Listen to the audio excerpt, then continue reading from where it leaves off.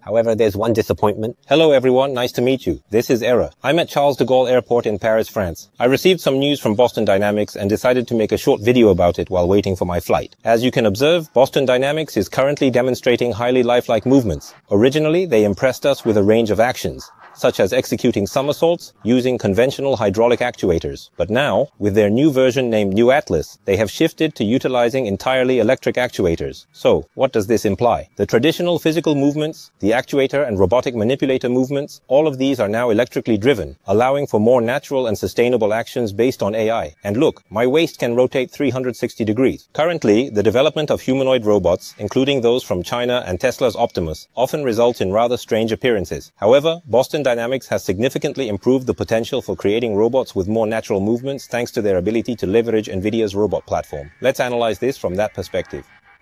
At GTC 2025, during Jensen Huang's keynote, there was a lot of discussion about the physical configuration of these robots. Ultimately, it comes down to this. As you can see, the ability to train them. For robots to learn the actions they need to perform, we must have a platform that enables learning from humans or various training data. Additionally, we require a platform for running simulations and conducting experiments to achieve emulations. However, Boston Dynamics has often been perceived as somewhat vulnerable in terms of commercialization and mass production.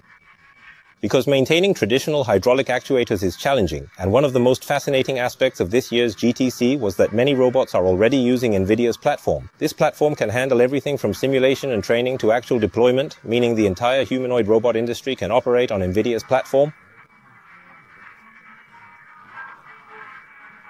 Also, the ability to speed up development was very interesting. Nevertheless, Boston Dynamics, which has extensively trained the movements of traditional actuators and the peculiar actions of robots, encountered some difficulties in mass production. However, with the advent of an AI-based learning environment, they have swiftly mitigated their weaknesses, enabling them to fully leverage their actuators and platform through AI.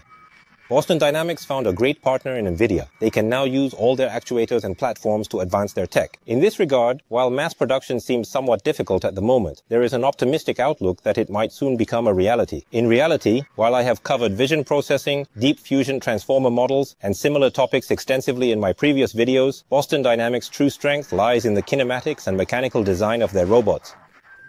Boston Dynamics is famous for its skill in designing robots, which includes their mechanical structure, joints, and the use of sensors such as gyro sensors and actuators to perceive their surroundings, all achieved through meticulous hardware refinement.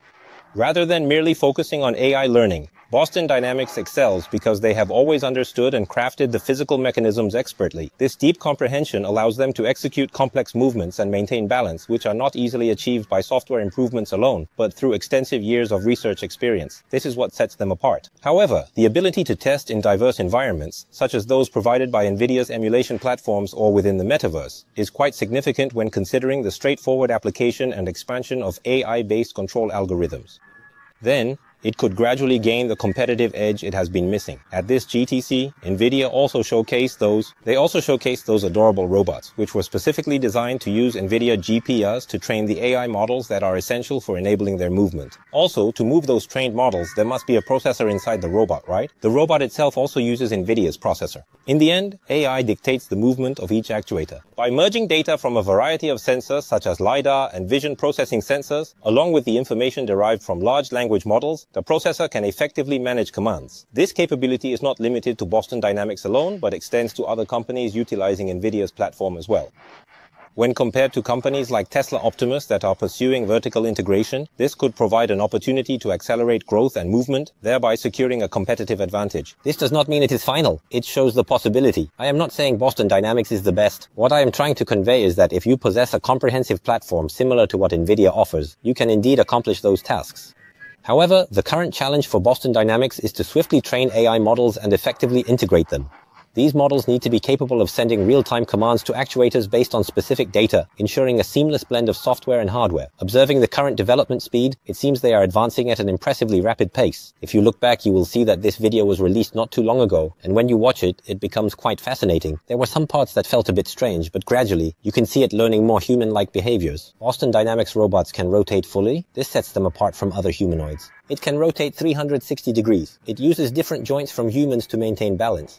In order to achieve optimal balance, the AI model must continuously learn and adapt effectively, ensuring that the robot's hardware components are well coordinated. This requires a deep understanding of the physical operations of actuators and the integration of various sensors.